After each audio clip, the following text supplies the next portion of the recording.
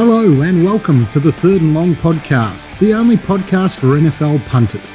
I'm your host, Grant Lee. Third and Long is brought to you by Little Birdie TV, Punting Form, topsport.com.au, and the home of stand-up comedy, The Comics Lounge. So it gives me great pleasure to welcome my friend, Nick Tedeschi, pro punter and the master behind his tips package to the house. Welcome, Toprope. How are you, buddy? I'm glad to be back. It's week 11. Where's this season snuck away to? It's we're up and about, and it looks like a pretty good slate of games this week. So for all our listeners and our fans out there, I have amazing news. Jerry is back live from downtown Miami, Florida. My compadre and our NFL tipping machine with his tips package shoebox. Welcome, Mr. Jerry Jones. Yeah, the airplane gods don't like me to make this show. They continually make it difficult for me. But I powered through it, and I'm here today, so ready to find some winners. So, guys, first time in history, we have some breaking news on the show. Justin Fields is on the IR, apparently, with a bad back. He's been carrying that team for 3 or 4 weeks now, so hope that doesn't stuff up any of the lines there, Jerry. Yeah, I mean, it's he's finally getting into his own. And, you just can't catch a break. I mean, the guy is he's unbelievable. He's got like a record for rushing yards for a QB over like a 3-week period or so. He's put the team on his back, and I guess his back broke. So Josh Allen in the first half on script has been excellent. Left to his own devices in the second half. He sort of doesn't look as great. His passer rating is below 80. Do we have any concerns with Josh Allen's struggles there, Toprope? Yeah, there's got to be some concerns. Like he had that breakout year last year, but we're kind of seeing a bit of the Josh Allen we saw, a couple of years ago and kind of the early part of his career. Look, obviously he seems to be dealing with an arm injury. Certainly not impacting his heart. He's throwing himself into tackles after interceptions, which he probably shouldn't be doing. But it was 25-1 at the start of the season to lead the NFL interceptions, and it's shortened up significantly since then. But I'm a little concerned. As someone who has backed Buffalo this year, very concerned about. Obviously, has the upside, but needs to turn it around pretty quick. So the Washington Commanders stunned the Philadelphia Eagles and handed them their first loss of the season. And as a Cowboy fan, I can tell you I was quite ecstatic. I don't feel different about the Eagles, but if the Eagles aren't winning the turnover battle and they're trailing in the second half, I think they can be beaten. Do we think the Eagles will fall back to the pack now, Jerry? Well, I mean, the funny thing is, I had Washington plus 11. I didn't expect them to win. That's just the way we do it. We like the line, but the Eagles, I'm not going to call them a fraud because they're solid on both sides of the ball. They just don't have that appeal that, like, let's say last year's Rams or the year before Bucks, with the Brady and the loaded defense and the Evans and, same thing with Kupp and OBJ. Like, they just don't have that. They got Hurts to A.J. Brown. But you can see, like you said, if they don't have the lead, they're not really a come-from-behind team. Washington played keep away. So there are other teams that can do that. Maybe it's the blueprint to knock them off. But, again, it's all about home field advantage. And you would think at this point, being 8-1 or 9-1, they'd have it all but locked up. But the Giants 7-2, they're right there. The Cowboys 6-3, right there. So it's really important for them to get the home field and just have 2 home games. So without that, they're not going to do it. Just like almost any other team can. I don't see them winning 3 road games. So the blueprint is there. I'm not going to call them a frauds. I just don't think they're the favorite. So if interim head coach Jeff Saturday knocks off the Eagles this weekend, I don't think the Colts are out of the mix for a wild card spot. And if he can take them to the playoffs, could he be potentially coach of the year, Toprope? No, he's zero chance of being coach of the year. But he's certainly going to throw himself into the mix for the full-time role next year. So. Which would be quite stunning in itself if a guy whose only coaching experience was coaching high school football in Georgia was enough to get an NFL job. But having said that, and to be honest, like Jim Irsay might be the only owner who would consider such a move as well. But we often complain about coaches and how kind of follow the leader. A lot of them are. Yeah, I'm not opposed to seeing a coach out of the box here. You know, like, is he good enough? We're probably going to get a good insight over the back end of the year. But yeah, it was a pretty good start. He certainly got the boys fired up. And like, I've got to say, like, going back to Matt Ryan was absolutely the way to go. Like, Matt Ryan might be done. You cannot be. Sam Mellinger clearly is not ready up to this level. So it was a smart move to go back to Matt Ryan there. If the Colts looking to win now, if they're looking to tank like it certainly appeared to be, well, then you probably stick with Sam Mellinger. But Jeff said they're certainly not buying into that. So the Cleveland Browns head to Buffalo this weekend, and there could potentially be over 2 feet of snow. Should we all be jumping on the under of minus 41.5, Jerry? No, because you are behind the times here, my man. That game was moved to the comfy Detroit Dome there. So that game probably within the last 3 or 4 hours was moved from Buffalo to Detroit.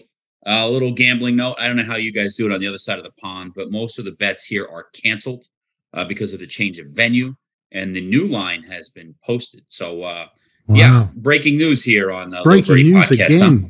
Thank you, Jerry. Wow. Yeah, that's they're playing in Detroit. That's what happens when you're down under, mate. Things happen very, very slowly down there. You guys are ahead of us. You're supposed to be in the future, right? Isn't it clock ahead of us over there? You guys are supposed to know these things. Well, I did have some American friends ask me why I don't warn them of some of the tragedies that do happen over there. I believe you too. It's not Back to the Future there, fellas. But anyway, let's jump straight back into it. And 50 years later, the 1972 Miami Dolphins remained the last team to go undefeated. Do you think in the modern era we will ever have a team that will go undefeated in a season, Toprope? Look, I wouldn't say never, but I want to say incredibly unlikely. And I'll hazard a guess and say these Miami Dolphins who go out and celebrate after the last unbeaten team loses, I reckon they might all be dead by the time it happens next. So, this is a league very much built on parity. They've done a great job. You look at the NBA, Major League Baseball, and you can pretty much put a line through 25 teams before the season starts as to who's going to win, who's not. The English Premier League, you can put a line through all but 3 or 4 of them. NFL, you look at New York Jets are a great example. Everyone had written the Jets off. I don't think the Jets are going to win all, but they put themselves in the mix. They're absolutely contend. It just lends itself to teams on a week-to-week basis. We saw Washington beat Philadelphia last week. It doesn't happen in a lot of sports. So I would say highly unlikely we're going to see an unbeaten team anytime soon. So the Green Bay Packers win a thriller in overtime at Lambeau against the Dallas Cowboys. It was a very sad day in my house for sure. But the Cowboys allowed 200 yards on the ground and through the air. They also couldn't get Green Bay off the field. Green Bay was on the field for over 35 minutes. Do we think the Packers have now exposed the Dallas Cowboys, Jerry? I mean, I don't know if they exposed the Dallas Cowboys. The Packers are one of those teams that can do that with the combination of A.J. Dillon and Aaron Jones. And then Aaron Rodgers, as bad as he's been this year, he's still Aaron Rodgers. He can still beat you deep. You saw Christian Watson, good for that guy. He's been getting buried with injuries and drops all year, has 3 touchdowns. And, not a lot of teams have 2 starting running backs, a 1 and a 1A, and an Aaron Rodgers at quarterback.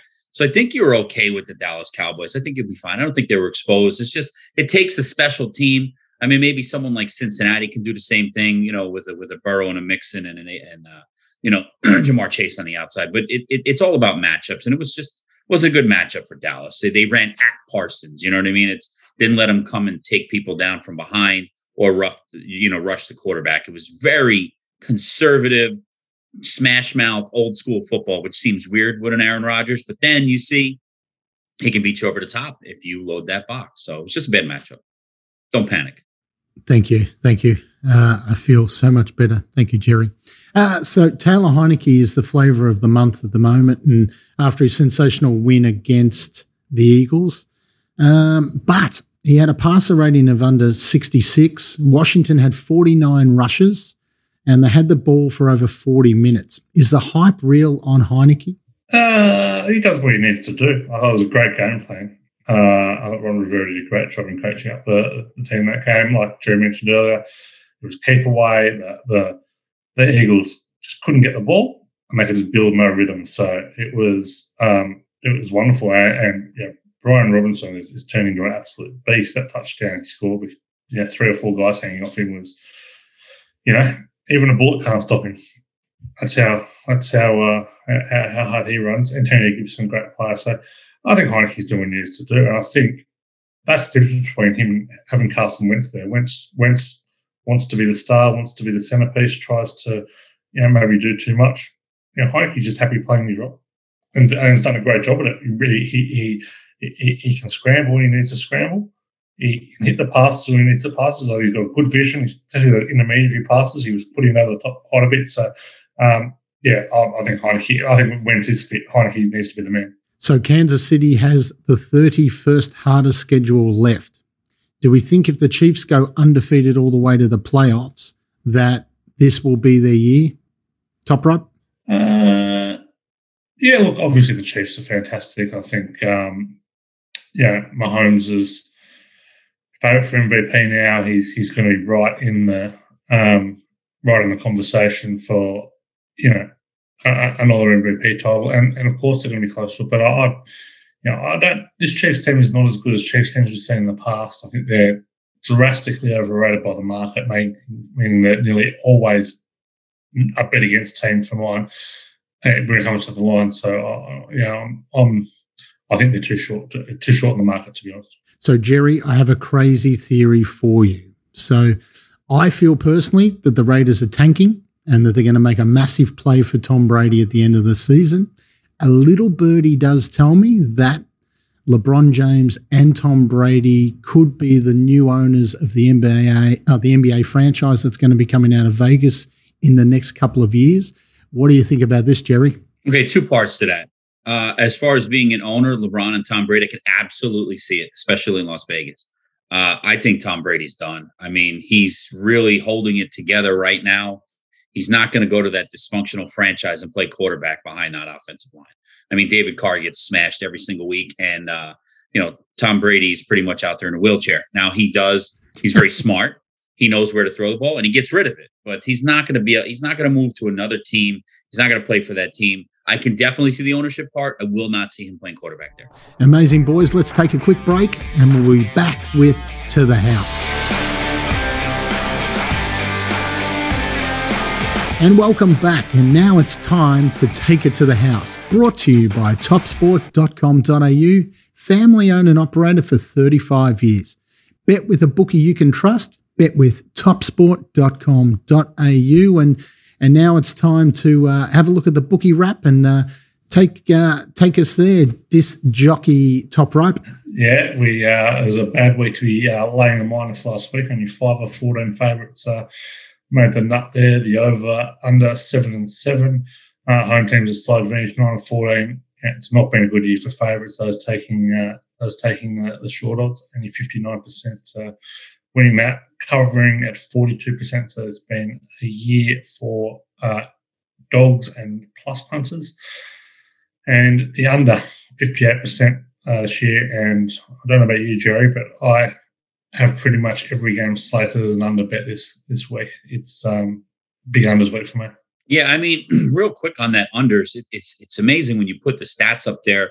It just seems like I remember when the defenses were like with Pat Mahomes with the Tyreek team, they were like, let's just play back, let them run the ball, let them beat us over the middle. Don't give up any big plays. It seems like everyone plays that defense against every team. You don't see big plays each week, and they just pound. They're always in 3rd and short. And if they don't get the first down, then they got to punt. So again, I just look at the numbers, and I just see the way that there's the lack of big plays. It seems like everyone plays defense like they're playing against the 2020 Chiefs. And it's just, you got to drive the ball 75 yards, and you can't have a holding penalty. And that's just the way it is. So I agree with you, leaning under all the way across the board. I mean, to see these 39s in the NFL 2 years ago, that was unheard of. I mean, the Jets-Patriots, 37.5. I mean, it's amazing.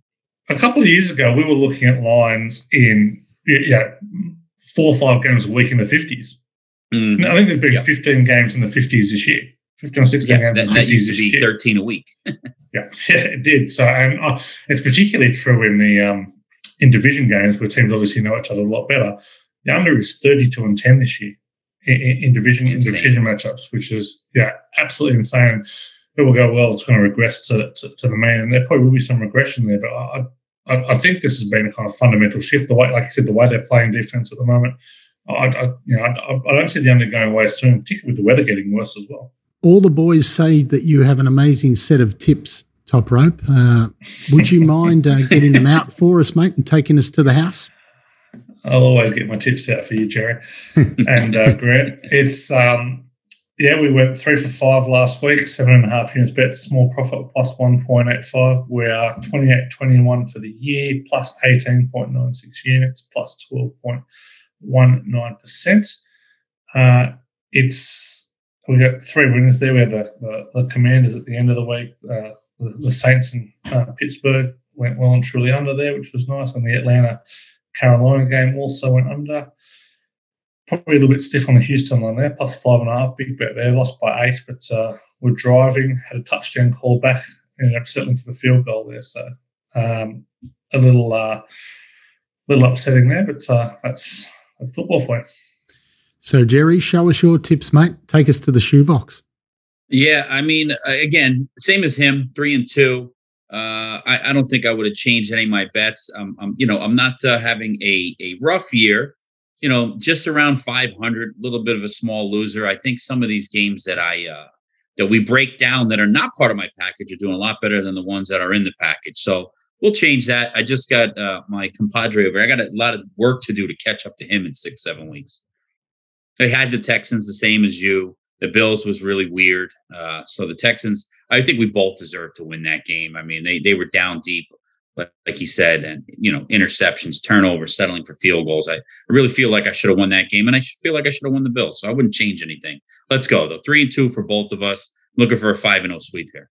Boom, bounce back, boys. And that's what the most amazing thing about the NFL is. You can go 5-0 just like that. So once again, we're lucky again here in Australia. We've got 7 matches this week, and let's jump straight into game number 1, boys. It's Philadelphia at Indianapolis, Monday, 5 a.m. ESPN. The line is Eagles -6, and the total is 46. So, look, the Eagles are still a good team. They're still top 5 offense and defense. But Jeff Saturday, the mastermind, is 1-0 with the Colts. And what do you think about this one, Toprope? Yeah, I don't love this game from a betting point of view. The line is probably about right. Road favourites on short rest have a pretty good record, 45-34-3 against the spread. Hurts has only covered 5 of 15 on the road. But the Colts, they've covered just 1 of 5 off a win. Matt Ryan is 3 of his last 14 covers off a win, and only covered 5 of 7 against winning teams. So lean towards the minus. Best bet in the game, maybe under 76.59, non-division. Home dogs are 3.5 or more, and the Colts have gone under in 13 of 16 games, so they haven't got much offense. So leaning towards under this one. I'm telling you, Jeff Saturday could be a Hollywood movie. I've got this feeling, Jerry. I don't know about you, mate, but this could be the next big movie in 5 years' time. But anyway, let's jump into match number 2. LA Rams at New Orleans, Monday, 5 a.m. ESPN. The line, Saints -3.5, and the total is 39. So, look, the Rams have lost 3 straight games, a stretch in which they've averaged about 14 points per game. Cooper Kupp will now be out with an ankle injury, hopefully, unless Jerry's had some inside information.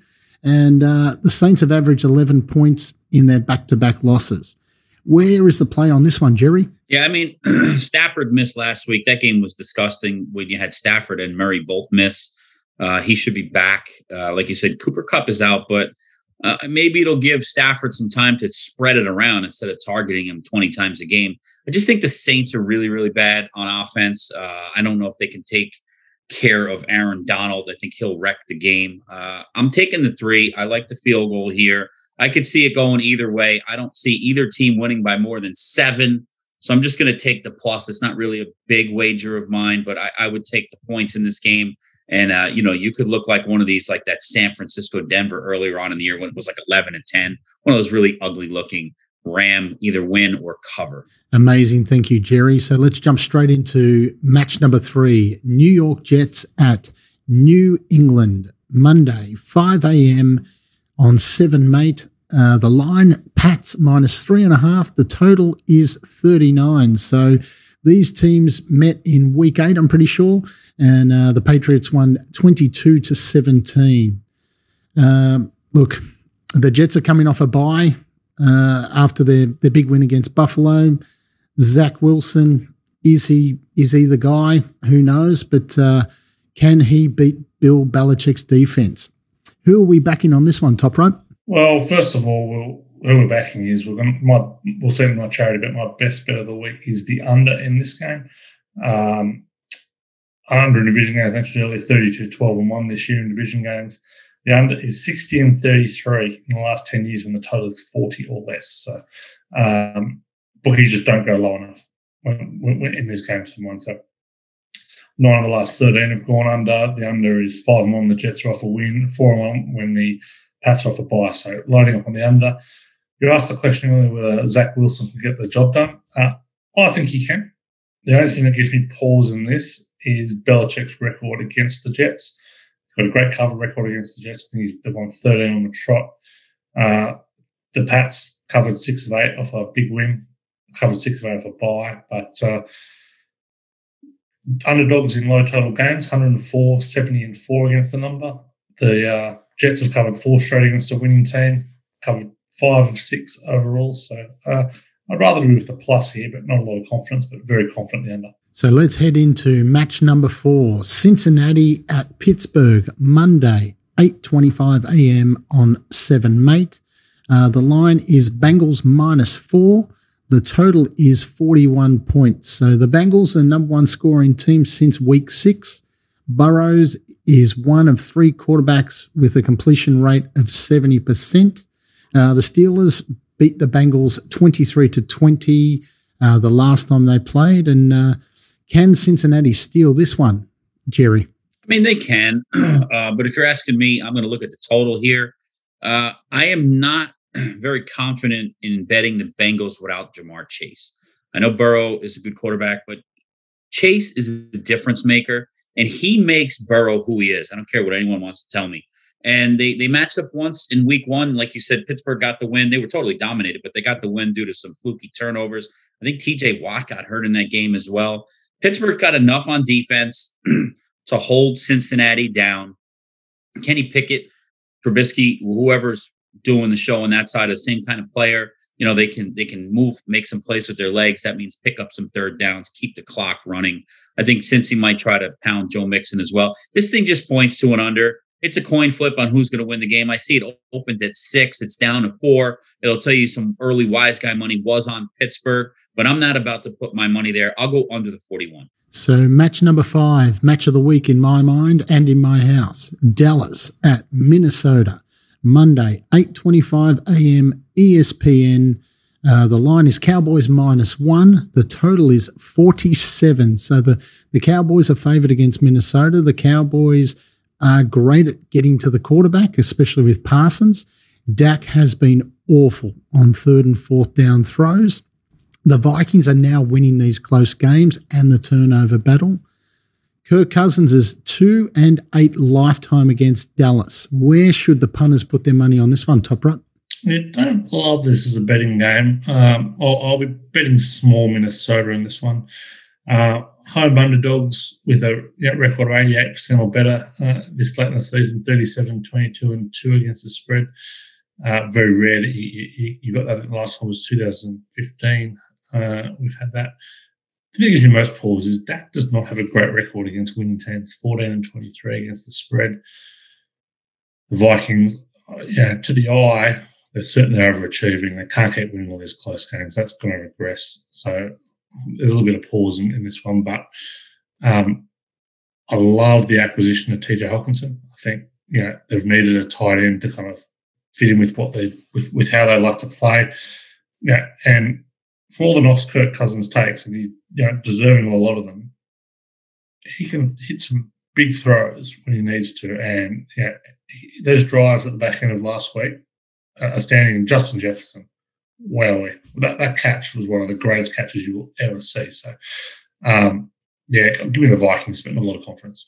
Yeah, no, it was an amazing catch. I reckon I've watched the replay 100 times. Incredible. I don't know how they do it. I don't know what's on the glove, but it's incredible. So let's jump straight into the next match. It's match number 6, Kansas City at LA Chargers, Monday, 12:20 p.m.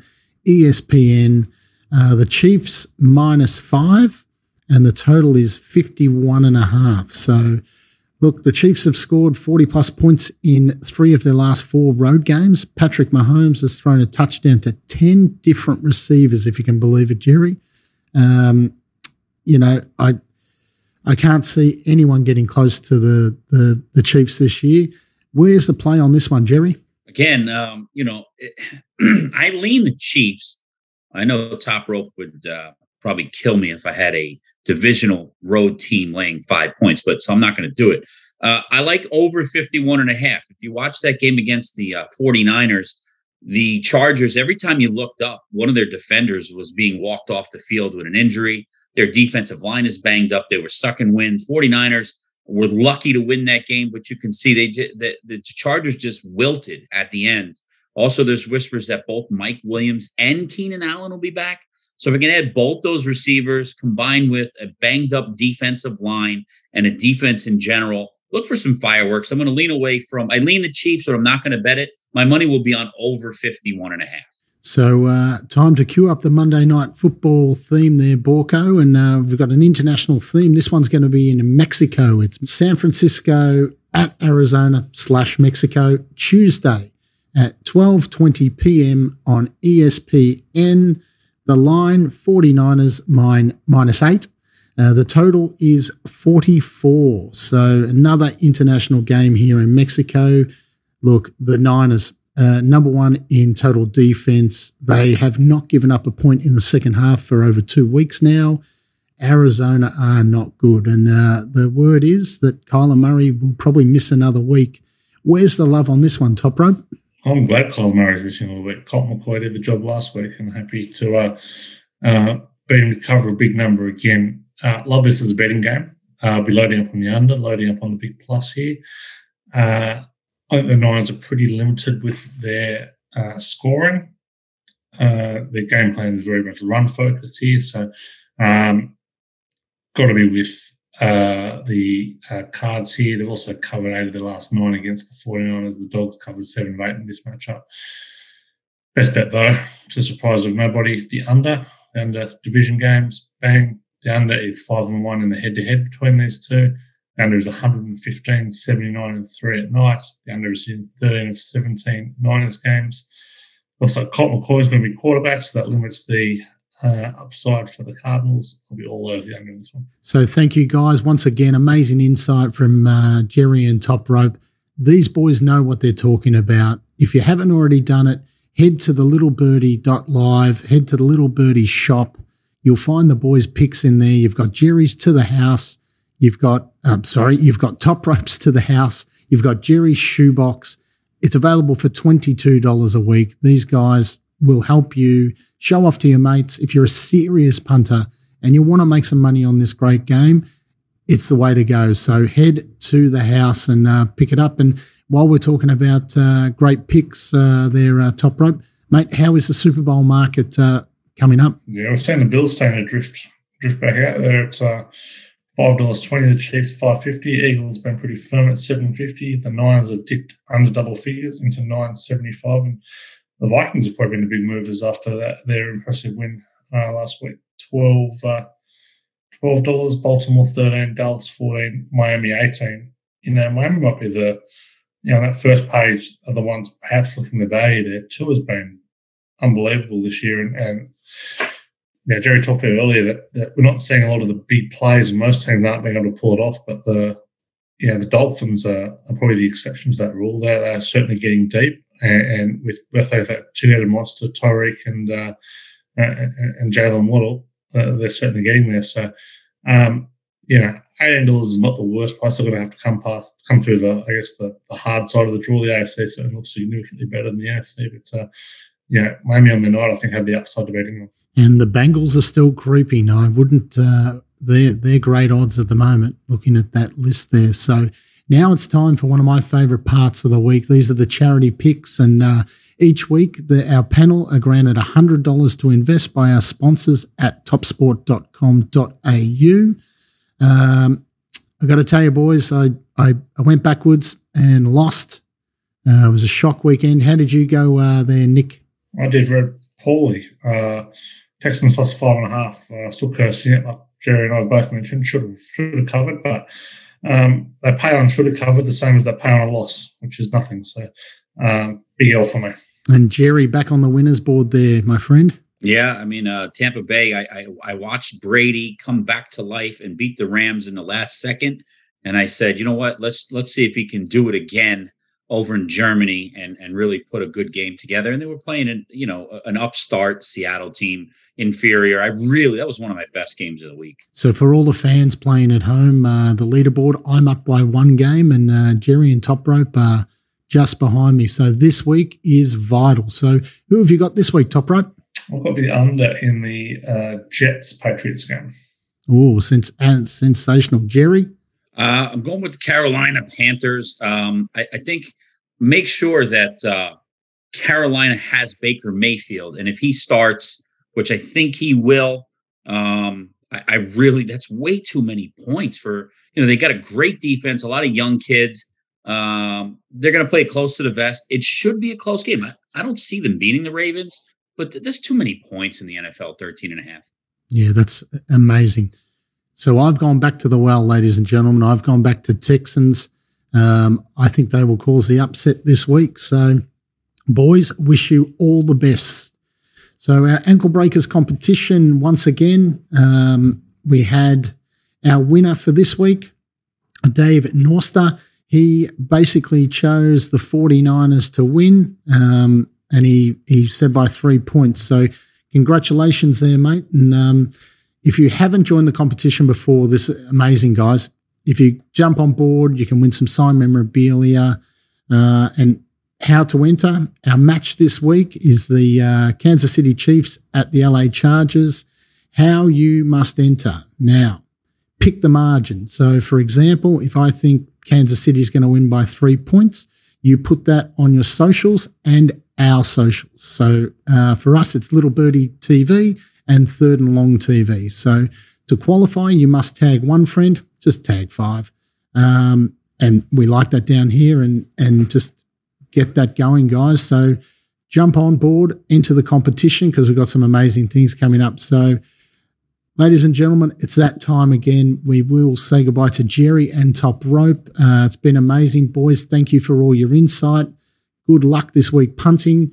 That's a wrap for our 11th show of the year. And remember, guys, hit the Little Birdie shop. Pick up the boys' tips packages. Follow us on YouTube. You can listen to us on Spotify or wherever you listen to your podcasts. And be sure to follow us on Instagram, Little Birdie TV, Third and Long TV. And remember, guys, for all your punting action, head to topsport.com.au. Invest wisely, punters. Enjoy week 11. Love you. Good night.